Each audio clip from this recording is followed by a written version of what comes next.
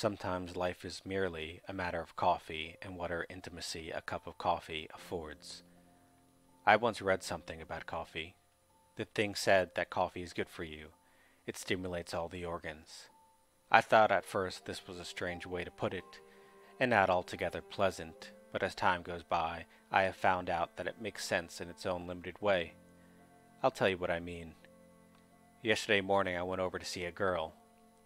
I like her. Whatever we had going for us is gone now. She does not care for me. I blew it and wish I hadn't. I rang the doorbell and waited on the stairs. I could hear her moving around upstairs. The way she moved, I could tell she was getting up. I had awakened her. Then she came down the stairs. I could feel her approach in my stomach. Every step she took stirred my feelings and led indirectly to her opening the door. She saw me, and it did not please her. Once upon a time it pleased her very much. Last week. I wonder where it went, pretending to be naive. I feel strange now, she said. I don't want to talk. I want a cup of coffee, I said, because it was the last thing in the world that I wanted. I said it in such a way that it sounded as if I were reading her a telegram from somebody else, a person who really wanted a cup of coffee, who cared about nothing else. All right, she said. I followed her up the stairs. It was ridiculous. She had just put some clothes on. They had not quite adjusted themselves to her body. I could tell you about her. We went into the kitchen. She took a jar of instant coffee off the shelf and put it on the table. She placed a cup next to it and a spoon. I looked at them. She put a pan full of water on the stove and turned the gas on under it. All this time she did not say a word. Her clothes adjusted themselves to her body. I won't. She left the kitchen. Then she went downstairs and outside to see if she had any mail. I didn't remember seeing any.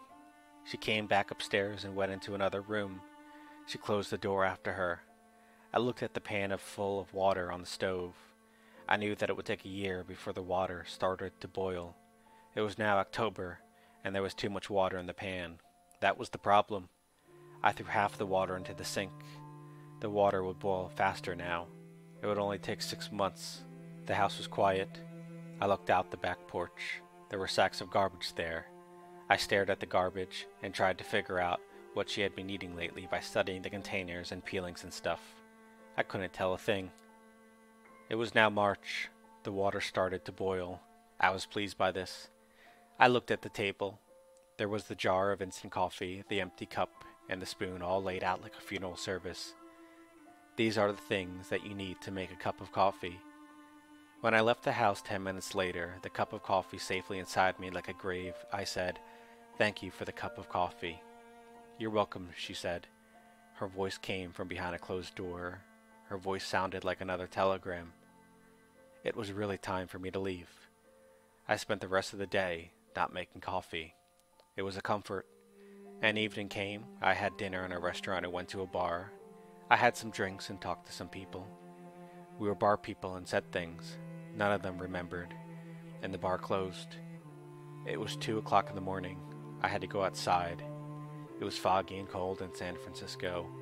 I wondered about the fog and felt very human and exposed.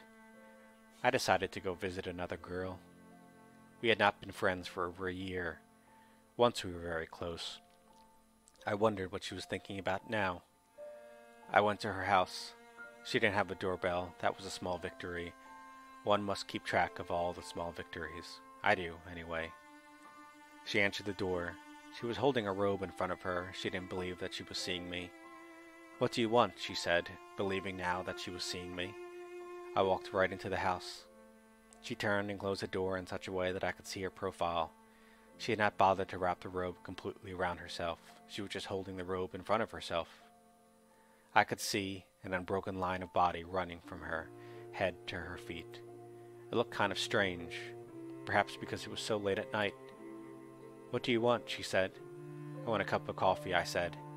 What a funny thing to say again for a cup of coffee was not what I really wanted. She looked at me and wheeled slightly on the profile. She was not pleased to see me. "Let the AMA tell us that time heals."